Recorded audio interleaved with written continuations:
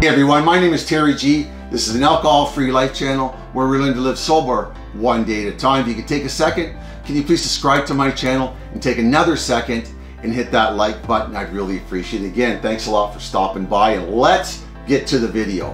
What this video is about, well, let me tell you, I'll back it up a little bit. It's going to be very direct, to the point, and very short, okay? And what I'm going to talk about is emotional health and mental health in sobriety.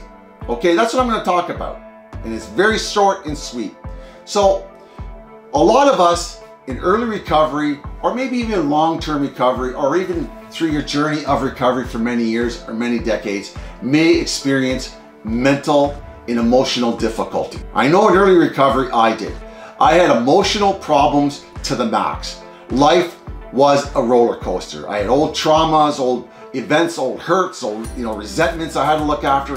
All these sort of things were going on inside me that I kept to myself, and I wasn't willing to deal with them, and it drove me crazy. And if you have emotional problems, you probably have health issues too. It's like a cancer to our mental well-being, our emotions. It really is. It eats away at us.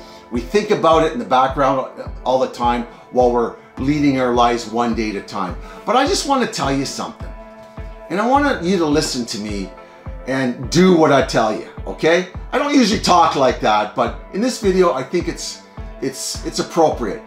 And what it is, if you're experiencing what I just described in this video, I just want to reassure you that it is totally fixable. What I'm just telling you, it's totally fixable to fix your emotional health and your mental health. It really is. And it's very simple, but a lot of people in recovery do not have the courage to do it because it takes a lot of courage to do it.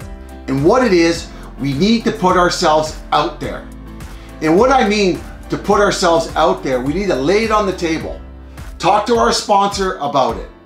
Go to therapy. Talk about it in meetings. Put some sunshine on those hurting parts of you inside, and your life will get better. You do not have to stay like that. You do not have to trudge the road of happy destinies in your sobriety. Sobriety is about freedom, but a lot of us need to back it up, find the courage to talk about what is going on. Because if we help ourselves emotionally and we get some mental well-being going on through therapy or talking about it, your life will explode in joy and happiness. It really will. Find the courage to put it on the table. Find the courage to put some sunshine on those hurt wounds, that trauma, those emotional difficulties that you're experiencing, those resentments, the way you're thinking about things. Lay it out. Tell somebody about it. Go to counseling. Talk to your sponsor. Do a fourth. Do a fifth. Talk about it in meetings. Talk about it to close friends. And you will see your life getting better. You know the way I do it sometimes? I talk about it in these videos. I had a lot of emotional difficulties. I was emotionally handicapped. I couldn't handle life because of my emotions. The way I was thinking was totally out of whack.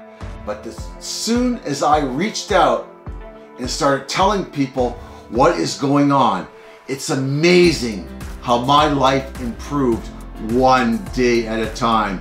You want to find yourself? Put it on the table. You want to find your true self? Go to counseling, do all that kind of stuff, but get out there, find the courage to find yourself in the journey of recovery.